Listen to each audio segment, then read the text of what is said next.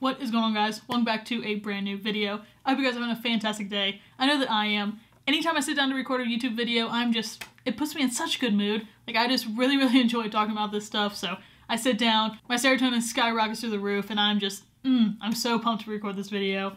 So with that being said, let's just go ahead and jump right into the video. Today we're going to be talking about which camera you should buy as a beginner photographer.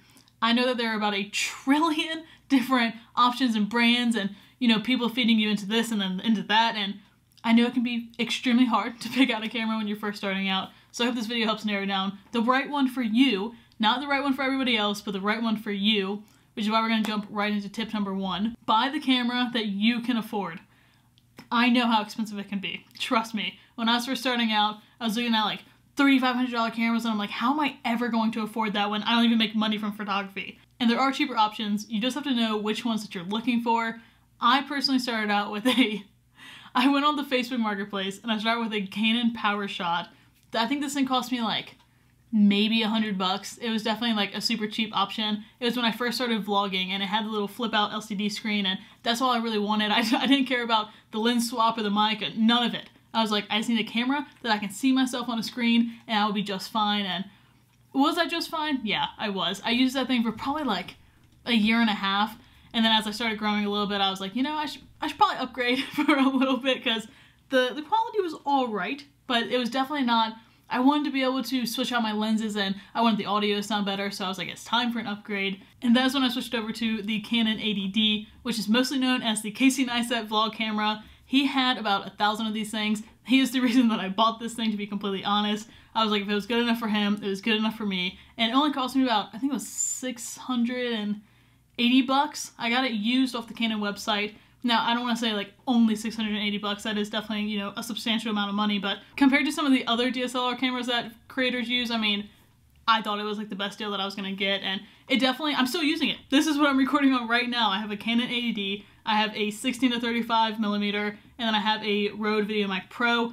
This is an affordable setup, in my opinion. I feel like if I can afford it, anybody can afford it. Trust me, I'm a college kid. Like, I don't make a ton of money, you know, so I feel like it's a very affordable setup. I'm going to put the entire setup fee right here. And honestly, like, I think if you're vlogging and stuff, this is the camera for you. I think it's for anybody that wants to get into vlogging, whether you're like a professional or you're amateur, like whatever you want to call yourself. I think this is a really good vlogging camera. But it is not the camera I use for my professional photography. Does it take good pictures? Absolutely. It's not, you know, it's not a bad camera or anything. I don't think Canon makes really bad cameras. By the way, I don't want to say Canon's better than Sony, but when it comes to a beginner, I think Canon is significantly easier to learn than a Sony. I even still struggle using Sonys nowadays. Like, my friend has one. He was like, hey, can you record something for me? I barely even understood where the shutter was at. I just think that they're not very user-friendly, especially if you're a beginner. I think Canon is the way to go in that route. Now, if you want to start with a Canon and switch over to a Sony, I think that's great, but I do think Canon wins the beginner roles. Now, when it does come to my professional photography, I use the Canon 5D Mark III. This thing is a beast. It is an absolute monster for what it is. It is a DSLR, it's not a mirrorless, so just so y'all know. But let me tell you, I have shot weddings with this, I do my graduation pictures with this, I do my portraits with this. Every little thing that I do, I'm doing it with this. Even I've started taking more videos on it.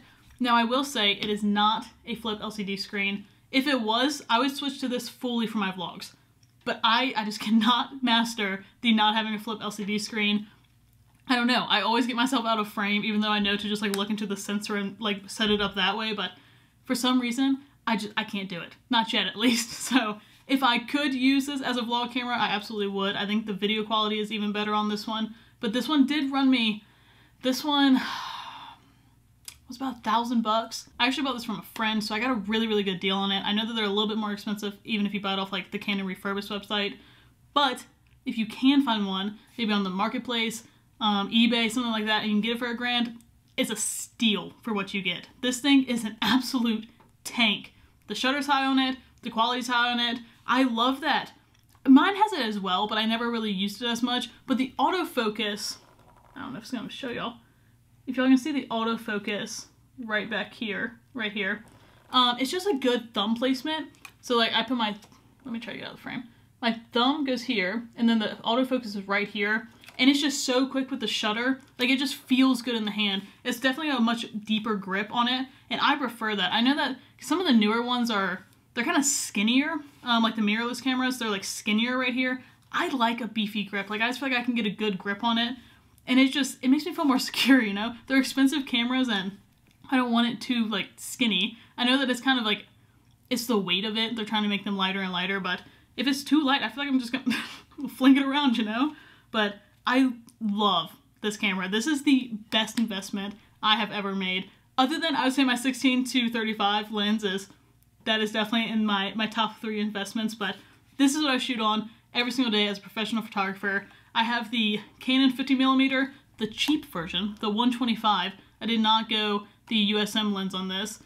I think that they look the same. Like, I have a buddy who has the USM version, and he says the same thing. He's like, your pictures look identical to mine, and I paid about $600 more than you did. So if you can, you know, save money, save money.